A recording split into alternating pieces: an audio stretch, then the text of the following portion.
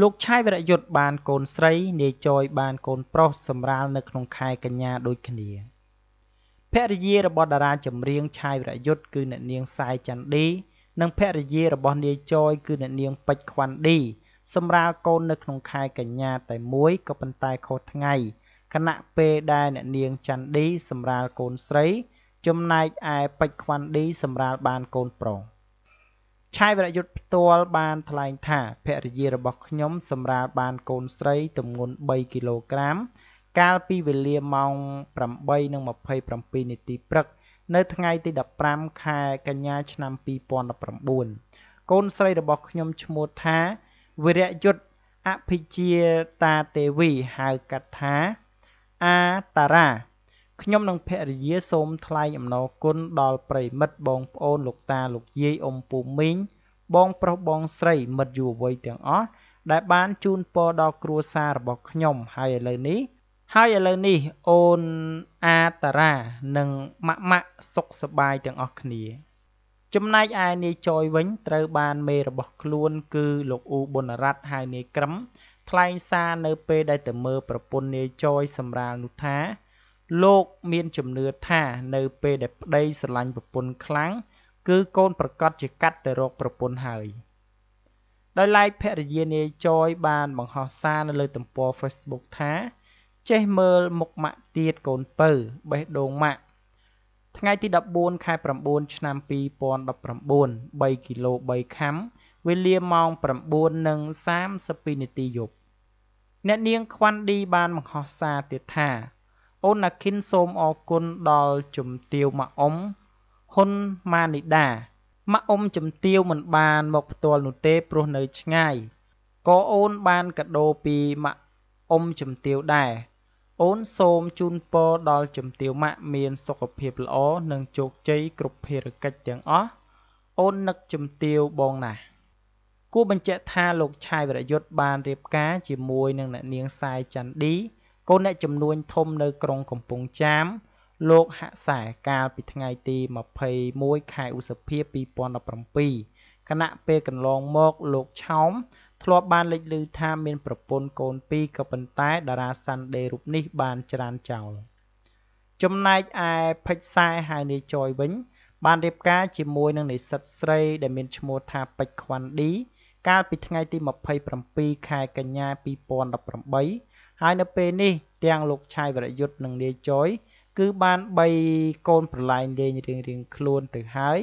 នៅរដូវភ្ជុំបិណ្ឌនេះគឺជាសេចក្តីត្រេកអររបស់តារាសិល្បៈចំនួន2រូបគឺនាយចយនិងលោកឆាយវរយុទ្ធដែលនៅពេលបច្ចុប្បន្ននេះពួកគេសម្រេចបំណងហើយដែលទទួលបានបេះកូនម្នាក់មួយហើយសុទ្ធតែមានរូបសម្រស់ស្រស់ស្អាតដូចគ្នាបាទដូច្នេះសម្រាប់ព័ត៌មាននេះខ្ញុំបាទសូមបញ្ចប់ត្រឹមតែប៉ុណ្ណេះនឹងនាំអារម្មណ៍បងប្អូនទៅកាន់ព័ត៌មានបន្ត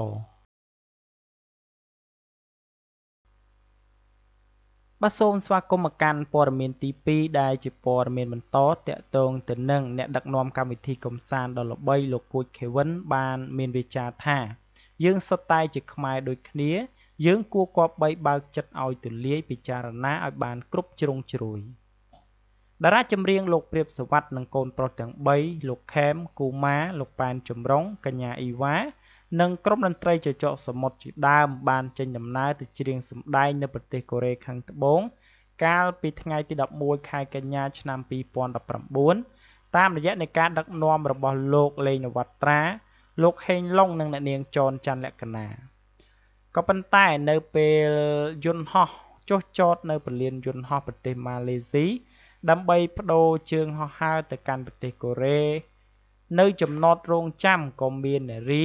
អ្នករួមដំណើរជាមួយនឹងតារាបានស្លៀកខោខូវប៊យរួមយ៉ាងសិចស៊ីហើយអ្នកនាងចនច័ន្ទលក្ខណានិងលោកលេងនវត្រាជាអ្នកថតដោយឃើញសកម្មភាពបែបនេះក្រុមពលករដែលទៅធ្វើការនៅកូរ៉េបានថតសកម្មភាពទុកហើយមានការអធិប្បាយជាមួយសំឡេងថា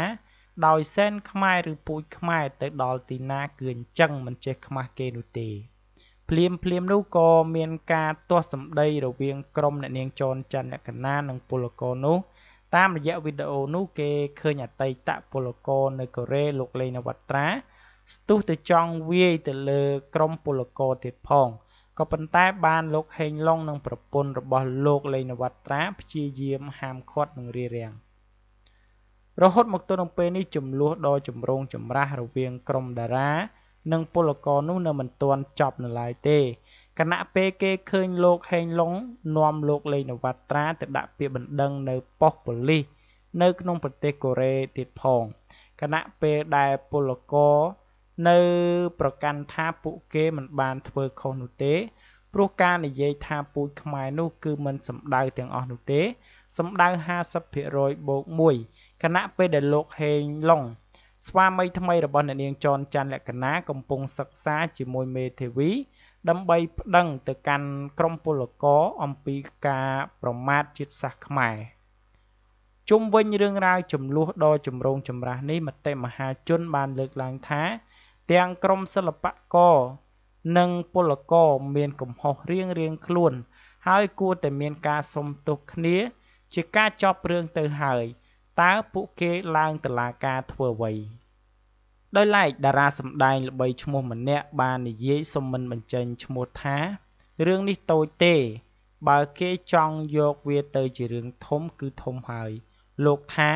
យកល្អអ្នករាំនៅពលានយន្តហោះនោះសុំទោសជាសាធារណៈទៅគឺចប់រឿងបាត់ទៅហើយចាំបាច់ប្តឹងផ្ដាល់គ្នាធ្វើអ្វីចំណែកឯលោកគួចខេវិនអ្នកផលិតកម្មវិធីទូរទស្សន៍ជាន់ខ្ពស់បានបង្ហាញចំណាប់អារម្មណ៍លើរឿងនេះថាក្នុងនាមខ្ញុំដែលបាននឹងកំពុងបន្តការងារនៅក្នុងសង្គមសិល្បៈពិតជាមានចិត្តសោមនស្សរីករាយយ៉ាងខ្លាំងនាពេលប៉ុន្មានថ្ងៃកន្លងមកនេះដែលហេតុថាតម្លៃនៃសីលធម៌សង្គមត្រូវបានគេផ្ដោតនិងចាប់អារម្មណ៍ជាខ្លាំងឡើងវិញលោកខេវិនបានបន្តទៀតថាការចាប់អារម្មណ៍គឺនៅត្រង់ថាតាមរយៈសកម្មភាពរបស់ក្រុមសិល្បករនិងសិល្បករនីមួយក្រុមតូចនិងបងប្អូនពលករមួយក្រុមតូចផ្សេងទៀតបានប្រើពាក្យសម្ដីមិនគួរគប្បីដែលអ្នកខ្លះហៅថាជាការដៀលថ្មេះប្រមាថមើលងាយចំពោះគ្នាដែលរួមសញ្ជាតិខ្មែរតែមួយដោយផ្ដើមចេញពីការនិយាយស្ដីរាំច្រៀងចាក់ចម្រៀងបង្កសំឡេងរំខាននៅឯពលានយន្តហោះដែលជាទីសាធារណៈនៅលើទឹកដីប្រទេសគេលោកបានបន្តទៀតថាការដៀលថ្មេះក្តីប្រមាថក្តីគឺវាសុទ្ធតែជាមេរៀនសម្រាប់កែតម្រូវយើងទាំងអស់គ្នាបើយើងមិនធ្វើក៏គេមិនថាតាមរយៈពាក្យសម្ដីនិងវីដេអូអ្នកណាខុសអ្នកណាត្រូវគឺយើងម្នាក់ៗសុទ្ធតែបានដឹងច្បាស់យើងត្រូវតែខិតខំពង្រឹងសីលធម៌គុណធម៌របស់ខ្មែរយើងឲ្យបានល្អ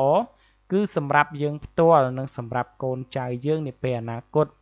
យើងសុទ្ធតែជាខ្មែរតែមួយយើងគួរគប្បីបើកចិត្តឲ្យទូលាយពិចារណាឲ្យបានគ្រប់ជ្រុងជ្រោយមេត្តាអធ្យាស្រ័យឲ្យគ្នាបានខ្ពស់ចំពោះខ្មែរដូចគ្នាជាចុងក្រោយលោកខេវិនបានបន្តទៀតថា